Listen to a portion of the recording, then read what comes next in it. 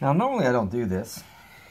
I usually don't open or even deal with or collect fast food premiums unless it's something that's really cool or vintage or something I really like. But I got these in a lot. These are the Batman the Animated Series figures from McDonald's from 1993. We have Catwoman, we have Batgirl, and we have the Riddler. This was my least favorite of the three, so I'm going to try to sell that guy. And these two I thought were pretty cool. They're good sculpts. I actually had owned that panther that she comes with. Excuse me, it's a leopard. I had no idea what it was until I received this, and I thought, oh, okay, cool. But I'm going to sell her. I think she's worth a little bit.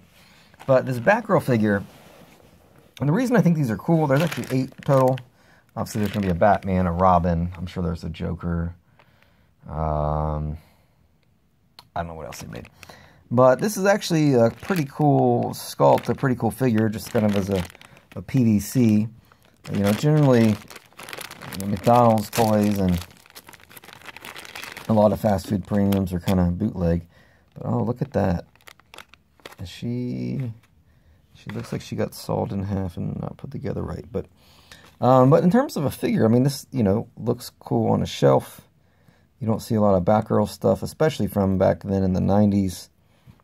Really kind of any female figures. So as a comic book fan and as a father of 2 daughters, it's nice to have a, you know, some variety. Nice to have a female, you know, positive female crime fighting figure to put on our shelf. So, you know, not a lot of playability here. I mean, it's a little bit of articulation in the arms and the waist. It looks like it's going to break if I do that, but no, there we go. But, you know, good likeness of her. Obviously, the Batman animated series has a pretty big following. I was never a huge fan of it, but it's okay. I like it. There's nothing wrong with it. But I don't know. I think this looks cool on a shelf. You know, it's going to look good with the other DC comic toys I have. And I don't know. That's why I decided to open it today. There's not really much more I have to say other than McDonald's is a huge evil corporation. And you should not eat there or drink there or purchase anything from there, even coffee, because they exploit their workers and the environment and advertise toward children and all these other horrible things. So so don't support McDonald's, but, you know, if you find a cool vintage toy from there, you know, I don't think you should feel too guilty opening it. Just as kind of an aside here, I have another one. This is the Baby Sinclair from the Dinosaurs line. I was a big fan of that show. He's kind of, you know, if you weren't going to have any nightmares tonight, there you go.